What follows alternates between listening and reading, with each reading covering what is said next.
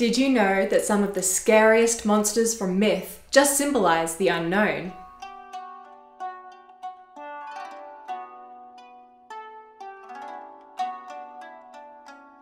Hello and welcome to World History Encyclopedia. My name is Kelly, and today's video, in honour of Halloween and the spooky season, we're going to have a look at some of the monsters from ancient mythologies and folklore. Don't forget, the easiest way to support us is by giving this video a thumbs up, subscribing to our channel, and hitting that bell icon for notifications so you don't miss out on any new uploads. World History Encyclopedia is a non-profit organisation. We're now on Patreon, a brilliant site where you can support our work and receive exclusive benefits in return. Your support helps us create videos twice a week, so make sure to check it out via the link in the top corner of the screen or via the Patreon link down below.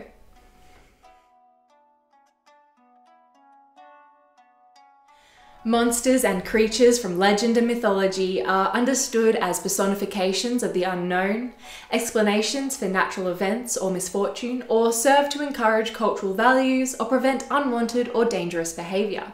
Any legend or myth from any culture always serves some purpose, even if, on the surface, it seems to be just an entertaining tale. The spooky season of the year from late August to December was, and still is, when ghost stories and other supernatural tales were told. And so, here are a few figures from the dark side of mythology and legend you can worry your friends and family with. Monsters as forces of chaos are popular figures in world mythology. There are far too many to cover today, but here's a taste of some of the best known or most terrifying that exemplify the central concept of an entity that upsets order, disappoints expectation, and threatens the innocent and unsuspecting.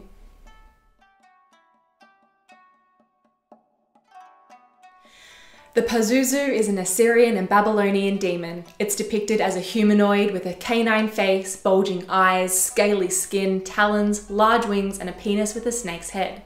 He's best known as the demon from the 1973 film The Exorcist, who possesses a young girl. But Pazuzu isn't actually evil, he's just destructive.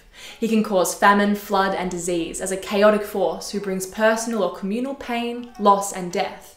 But because he knows forces of darkness so well, he was often called upon for protection from them, which he granted if he felt like it.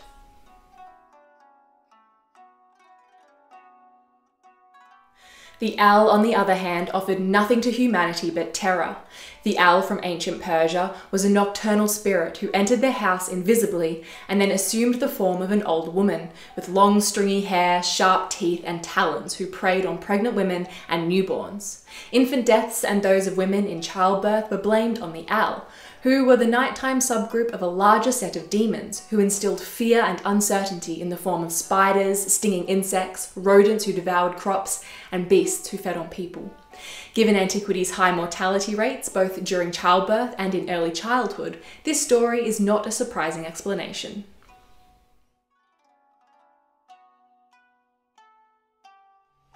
These Japanese demons cause mischief and disaster and are generally without morals, although some oni can be good or serve a higher purpose. They have a red or green body with the head of a horse or ox and horns. Some oni dwell in the underworld, where they ride a flaming chariot, patrol hell with iron clubs, and punish sinners. They are most famously depicted with these clubs, but are also well known for their swordsmanship. Although they are known for punishing the wicked, they are generally a disruptive force that ruins plans, upsets expectation, and wounds or kills the innocent.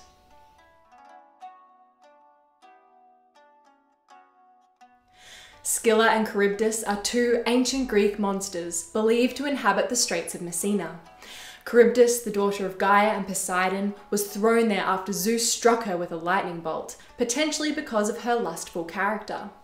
Charybdis is described as a giant whirlpool that sucked in and blew out water 3 times a day with such force that even Poseidon couldn't save a ship pulled into her depths. In Homer's Odyssey, Charybdis destroyed Odysseus' ship on his way home from the Trojan War. Across from Charybdis dwelt Scylla, the sea nymph turned monster. She was turned into a monster with 12 legs and 6 heads, each with 3 rows of teeth. She inhabited a cave across from Charybdis and would prey on unsuspecting sea life and men if they dared come her way. These two are thought to have personified the dangers of sea travel, but have come to be referenced in the phrase caught between Scylla and Charybdis, meaning having to choose between two equally unpleasant options.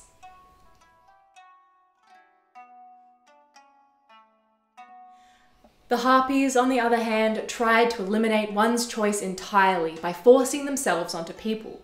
Their name means snatchers or grabbers, and they were the spirits of destructive winds and sudden sharp gusts. The Harpies were 2 or 3 monstrous deities, depending on the source, with the faces of maidens, winged bodies, clawed hands, and pallid faces from starvation. They are known from the Odyssey as the singing personification of the winds that try to lure Odysseus's ships off course, but they are best known from the story of King Phineus of Thrace. Zeus sent the Harpies as a punishment for Phineus. Plates of food would be prepared for Phineus, then the Harpies would swoop in and eat most of it up, with what was left smelling too horrible to be eaten. When the Argonauts came through, Phineus asked for aid in getting rid of the Harpies. The Argonauts agreed, and when the Harpies descended on the food that was left out, Zetes and Calais, the sons of the north wind Boreas, chased them away, brandishing swords. They were thought to have symbolised the destructive aspect of nature, but the term today is often applied to unpleasant women generally.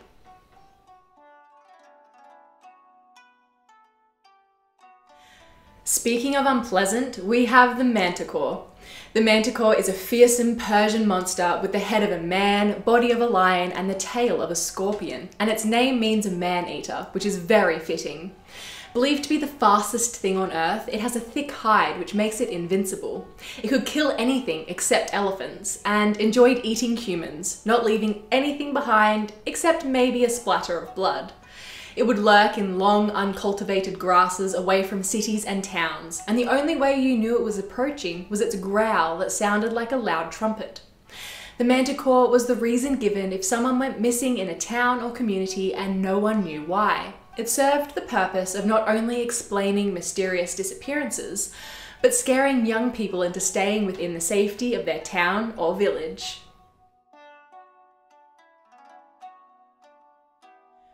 No one was safe from Fenrir, Jormungandr, or Hell, however. In Norse mythology, these 3 are personifications of chaos, destruction, and death, and are the children of the trickster god Loki, all imprisoned by the gods of Asgard after it was prophesied that they would cause some trouble. Fenrir was bound to a rock on an island, Jormungandr was hurled into the sea, and Hel was sent down to the lowest of the 9 realms to preside over the souls of the dead.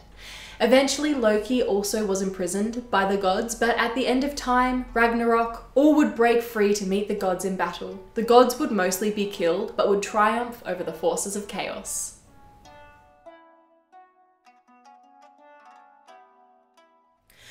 This Scottish shape-shifting water demon is known in other cultures by different names, like the Kalupalik, Shuigui, and the Bunyip. The basic function of the water demon is to scare children into staying away from bodies of water to keep them safe. The Kelpie lures children towards water as a beautiful horse, who then drowns and eats them. This is typical of the water demon figure around the world, and one of the most famous is La Llorona of Central America, the spirit of a woman who drowned her children and snatches children she finds near water to drown them too.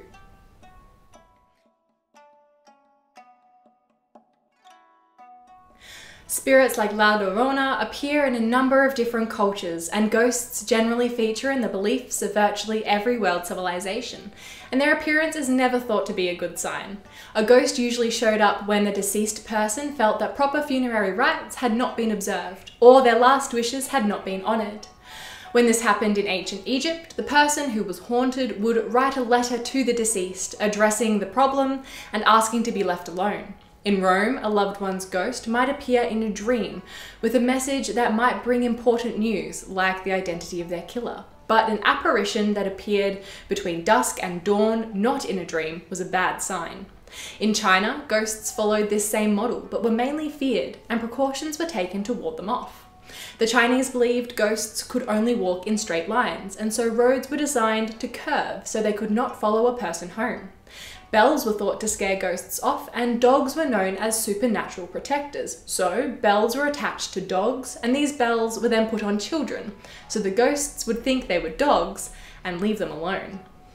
Witches also feature in almost every ancient culture, and originally were forces for good, usually known as seeresses, who could predict the future, confer with the dead to resolve problems, and offer healing herbs and spells. In the Bible, the famous Witch of Endor raises the spirit of the prophet Samuel at King Saul's request, and is not depicted as doing wrong. Saul is the wrongdoer for asking her to raise the spirit instead of trusting in God. After the rise of Christianity, however, witches were regarded as co-workers with Satan and seen as evil figures. One of the most infamous is the Slavic witch Baba Yaga, a cannibal who preys on children and lives in a hut raised on chicken's legs that swirls constantly in a forest glen. She is depicted as a huge ogress with enormous eyes that freeze one with fear and large fangs, and shares many similarities with the figure of the vampire.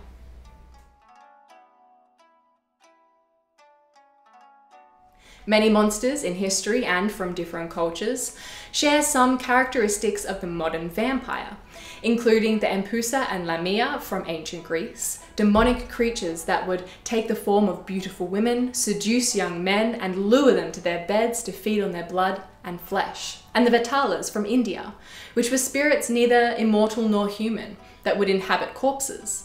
There is the vampiric witch known as the Striga from Albania, which would live by drinking the blood of infants and children while they slept, and the Barvansi, who took the form of beautiful women and could be found in the countryside, forests, and lonely outdoor areas, ready to seduce their victims, who were often young men, and then drink their blood. Unlike the modern vampires who used their fangs to feed, the Barvansi had sharp, long fingernails, which they used to slash the necks of their victims. The vampire, like other supernatural creatures, basically symbolized the dangers of the unknown, embodying the fears people had over life's uncertainties. Do you have a favorite monster from history or folklore that we didn't mention in this video? Let us know in the comments below. If you enjoyed this video, make sure to give it a thumbs up, subscribe to our channel, and hit that bell icon for notifications so you don't miss out on our new videos every Tuesday and Friday. This video was brought to you by World History Encyclopedia. For more great articles and interactive content, head to our website via the link below. If you like my shirt, you can find this design and a bunch more over at apricusclothing.ca, or you can find the link for it down below. Thank you so much for watching, and we'll see you soon with another video.